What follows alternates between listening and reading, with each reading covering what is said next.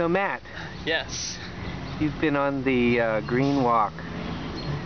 You want to tell us just a few of your thoughts, and as you're getting ready to leave for a short period of time? Sure. So I've been on the walk since Monday when we started in Philadelphia. So I've been with the group the entire way through so far. Well, first, I've been having a blast. Every day has been excellent. I'm really bonding with the other folks that have been on the walk. A lot of folks have been the whole way with me, and have made really good connections at the places that we've spent the night. I'm also really excited at the way that the campaign is playing out with PNC. We've gone from, in Swarthmore, going into the bank and meeting with a regional manager and talking with them, to in Westtown having them lock the bank and kind of not even venture outside the front door of the bank, even when we had pulled back into the parking lot and our pledge was taped on the door. They weren't even willing to reach out a hand and pull the pledge off. They just completely went back inside the bank.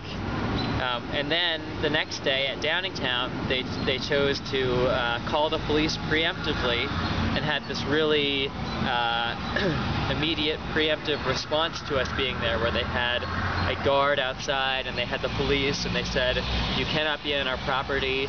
And we actually defied that and went ahead and put our pledge on the door again after some negotiating, which I got to do with the police for the first time. And so it's been really fun to see that PNC is really responding to us. There's definitely conversation back and forth between headquarters and between the local branches. And everyone is getting to know each other a little bit better between our groups. And it has just been, this really great experience. And I can tell that we're winning because because our website hits are going up. Our outreach is going up. More and more people know about it. More and more people are excited about it. And PNC is responding in harsher and harsher ways. They've gone from talking to us to ignoring us to trying to repel us, and none of it has worked. And it's just going to get bigger and better as we go into Lancaster and Harrisburg and then on to Pittsburgh.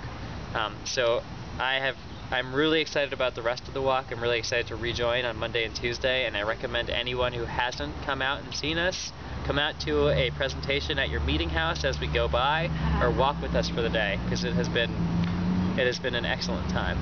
Great, great. And so you're going away for a few days. What's that about?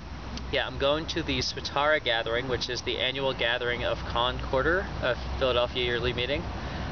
We're going to be up at Camp Swatara, which is this really nice, very outdoorsy.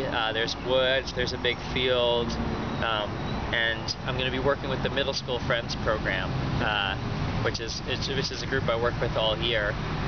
So I'll be working with middle schoolers. I'll be spreading the word about Equate and about this campaign while I'm there to the middle schoolers and the high schoolers and the adults that are all there. And I'll be thinking about the folks back here.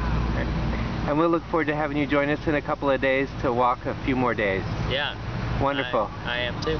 Thank you so much. Sure. Take care. Travel safe. Thanks.